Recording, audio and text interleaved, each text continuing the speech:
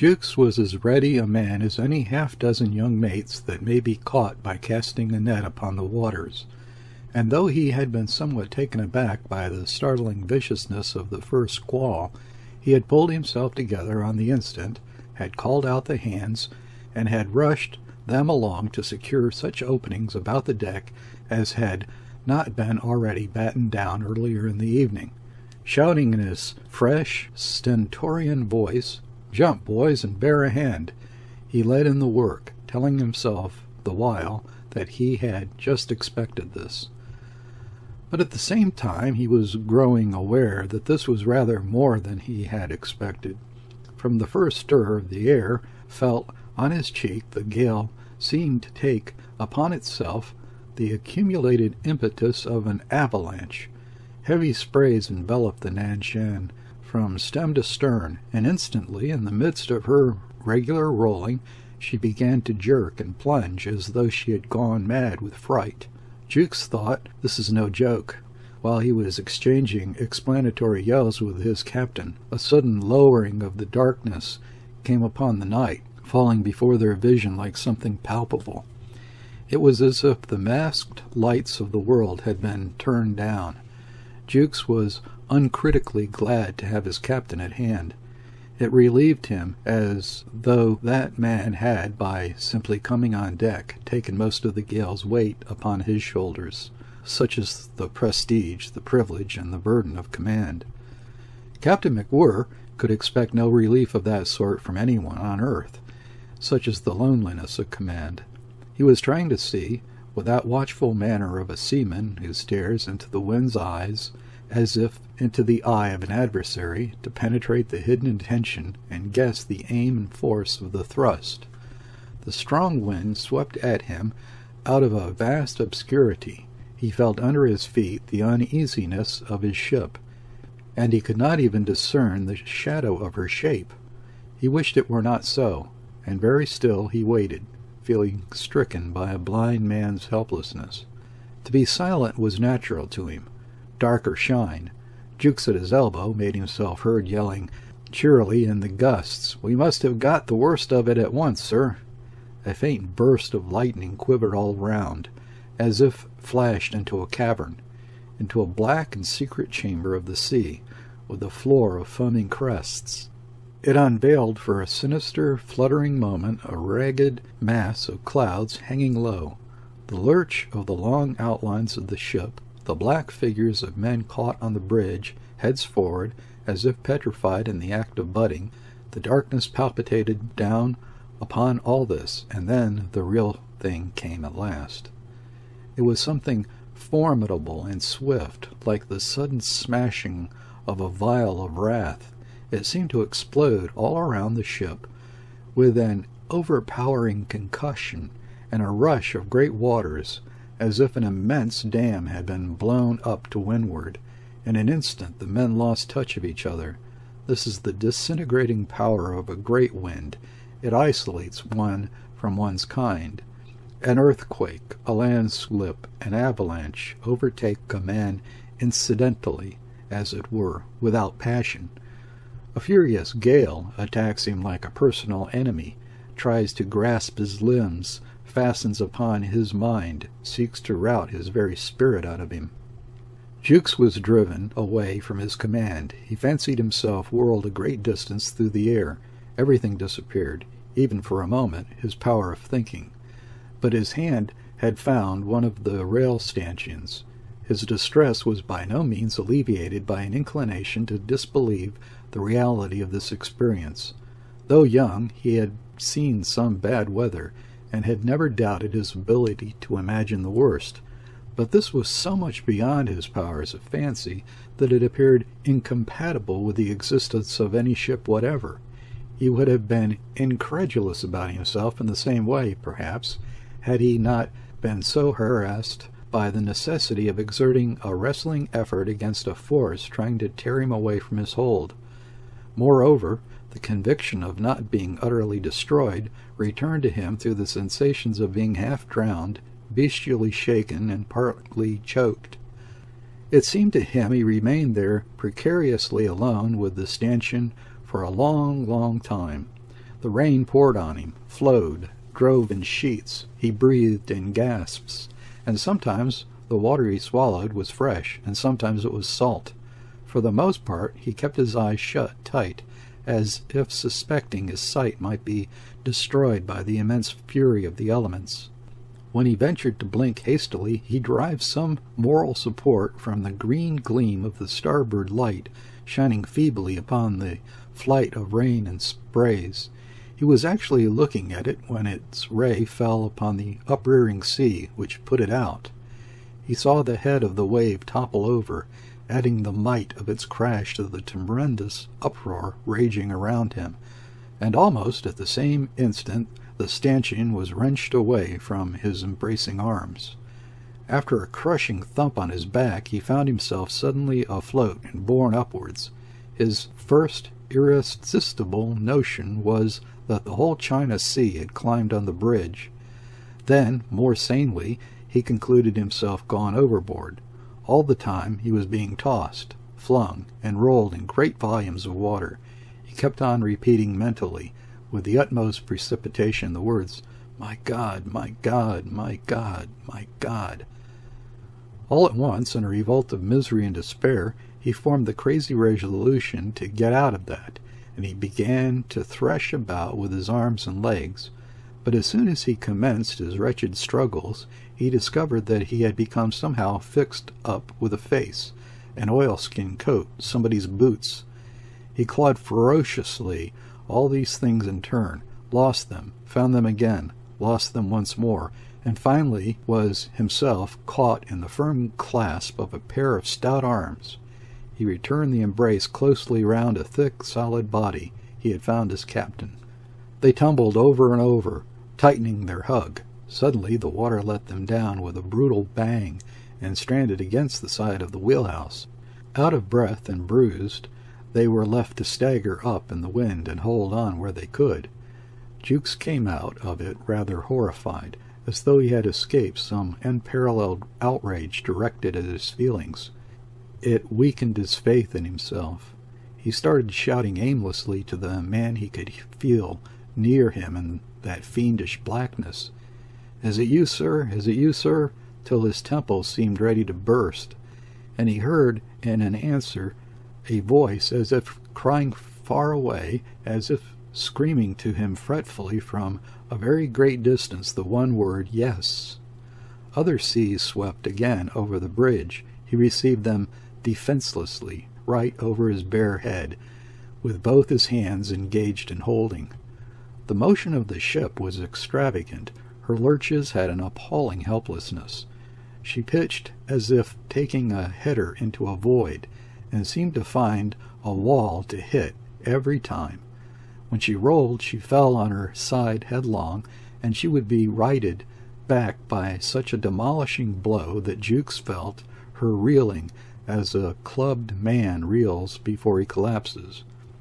The gale howled and scuffled about gigantically in the darkness, as though the entire world were one black gully.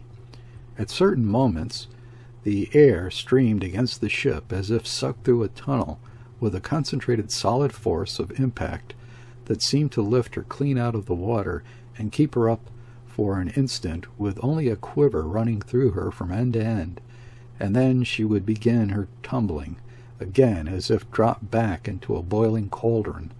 Jukes tried hard to compose his mind and judge things coolly.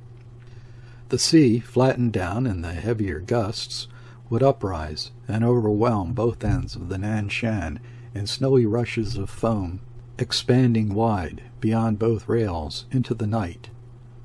And on this dazzling sheet, spread under the blackness of the clouds and emitting a bluish glow, Captain MacWhirr could catch a desolate glimpse of a few tiny specks black as ebony, the tops of the hatches, the battened companions, the heads of the covered winches, the foot of a mast.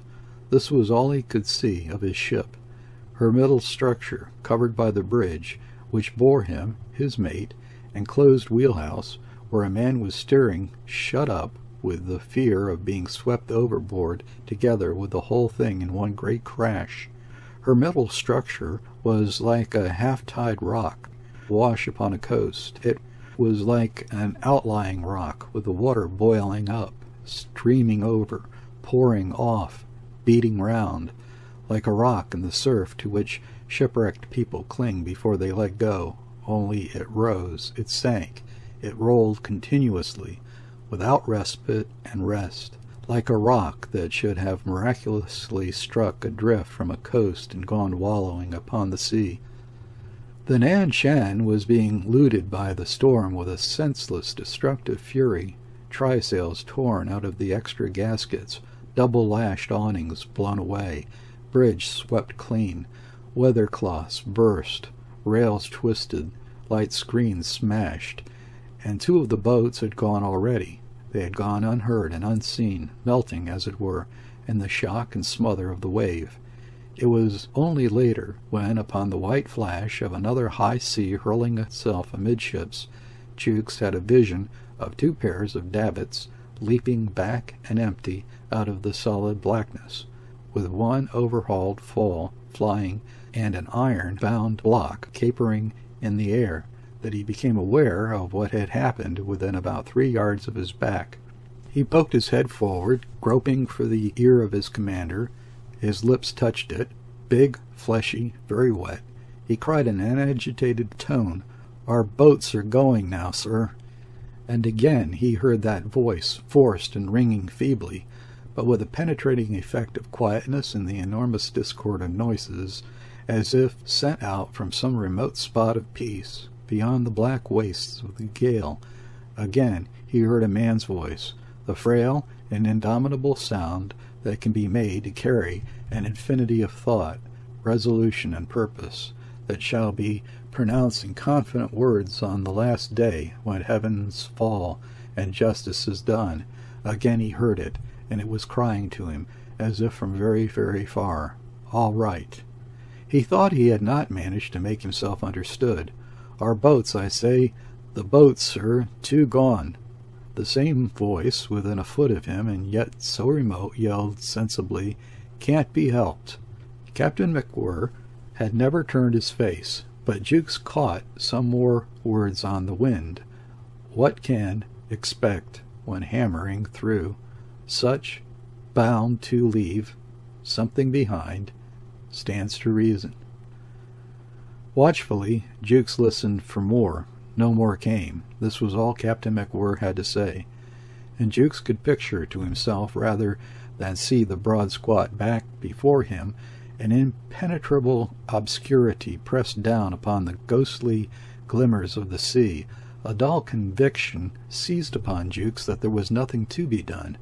If the steering gear did not give way, if the immense volumes of water did not burst the deck in or smash one of the hatches, if the engines did not give up, if way could be kept on the ship against this terrific wind, and she did not bury herself in one of these awful seas, of whose white crests alone, topping high above her bows, he could now and then get a sickening glimpse, then there was a chance of her coming out of it. Something within him seemed to turn over, bringing uppermost the feeling that the Nan-Shan was lost. "She's done for," he said to himself with a surprising mental agitation, as though he had discovered an unexpected meaning in this thought. One of these things was bound to happen. Nothing could be prevented now, and nothing could be remedied. The men on board did not count, and the ship could not last. This weather was too impossible. Jukes felt an arm thrown heavily over his shoulder, and to this overture he responded with great intelligence by catching hold of his captain round the waist. They stood clasped thus in the blind night, bracing each other against the wind, cheek to cheek and lip to ear, in the manner of 2 hulks lashed stem to stern together.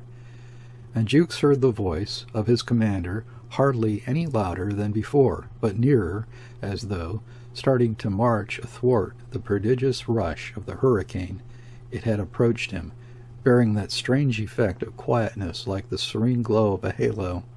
"Do you know where the hands got to?" it asked vigorously and evanescent at the same time, overcoming the strength of the wind, and swept away from Jukes instantly.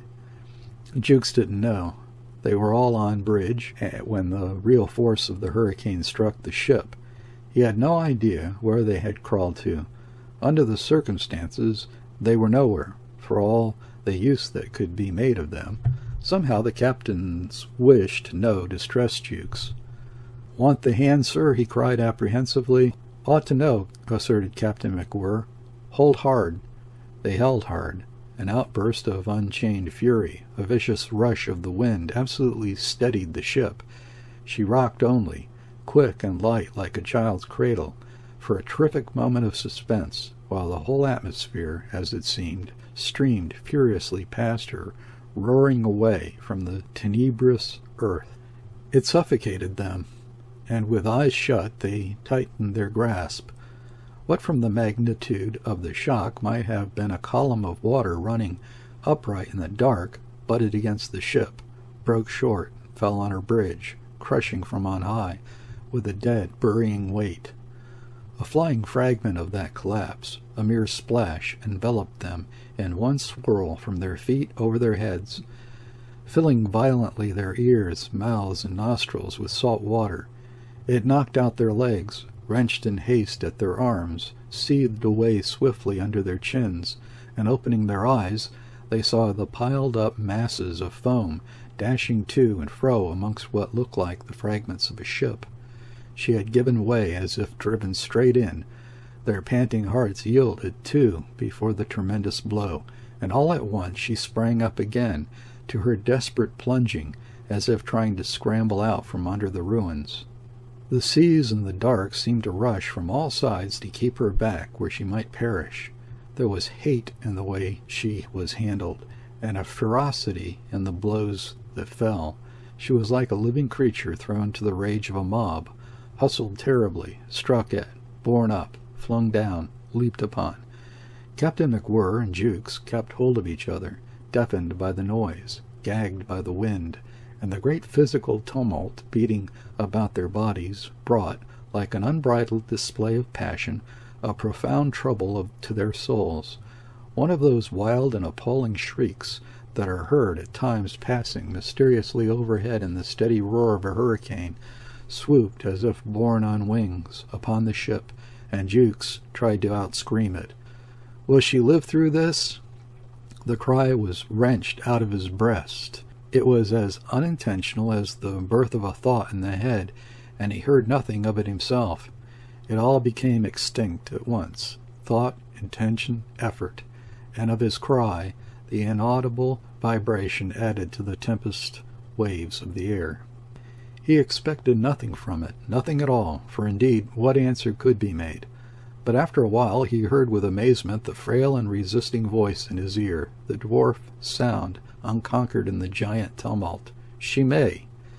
It was a dull yell, more difficult to seize than a whisper, and presently the voice returned again, half submerged in the vast crashes like a ship battling against the waves of an ocean. "Let's hope so," it cried, small, lonely, and unmoved, a stranger to the vision of hope or fear, and it flickered into disconnected words. Ship. This. Never. Anyhow. For the best. Jukes gave it up. Then, as if it had come suddenly, upon the one thing fit to withstand the power of a storm, it seemed to gain force and firmness for the last broken shouts. "Keep on hammering, builders, good men, and chance it. Engines. Rout. Good man." Captain MacWhirr removed his arm from Jukes' shoulders, and thereby ceased to exist for his mate. So dark it was, Jukes, after a tense stiffening of every muscle, would let himself go limp all over. The gnawing of profound discomfort existed side by side with an incredible disposition to somnolence, as though he had been buffeted and worried into drowsiness. The wind would get hold of his head and try to shake it off his shoulders. His clothes, full of water, were as heavy as lead, cold and dripping like an armor of melting ice. He shivered. It lasted a long time, and with his hands closed hard on his hold, he was letting himself sink slowly into the depths of bodily misery. His mind became concentrated upon himself in an aimless, idle way, and when something pushed lightly at the back of his knees, he nearly, as the saying is, jumped out of his skin. In the start forward he bumped the back of Captain MacWhirr, who didn't move, and then a hand gripped his thigh. A lull had come, a menacing lull of the wind, the holding of a stormy breath, and he felt himself palled all over. It was the boatswain. Jukes recognized these hands, so thick and enormous that they seemed to belong to some new species of man. The boatswain had arrived on the bridge, crawling on all fours against the wind, and had found the chief mate's legs with the top of his head. Immediately he crouched and began to explore Jukes' person, upwards with prudent, apologetic touches, as became an inferior. He was an ill-favored, undersized, gruff sailor of 50, coarsely hairy, short-legged, long-armed, resembling an elderly ape. His strength was immense, and in his great lumpy paws, bulging like brown boxing gloves on the end of furry forearms, the heaviest objects were handled like playthings. Apart from the grizzled pelt on his chest, the menacing demeanor, and the hoarse voice, he had none of the classical attributes of his rating. His good nature almost amounted to imbecility. The men did what they liked with him, and he had not an ounce of initiative in his character, which was easy-going and talkative. For these reasons Jukes disliked him, but Captain MacWhirr, to Jukes' scornful disgust, seemed to regard him as a first-rate petty officer. He pulled himself up by Jukes' coat, taking that liberty with the greatest moderation, and only so far as it was forced upon him by the hurricane. "What is it, bo'sun? What is it?" yelled Jukes impatiently. What could that fraud of a bo'sun want on the bridge? The Typhoon had got on Jukes' nerves. The husky bellowings of the other, though unintelligible, seemed to suggest a state of lively satisfaction. There could be no mistake. The old fool was pleased with something. The boatswain's other hand had found some other body, for in a changed tone he began to inquire, "Is it you, sir? Is it you, sir?" The wind strangled his howls. "Yes," cried Captain MacWhirr.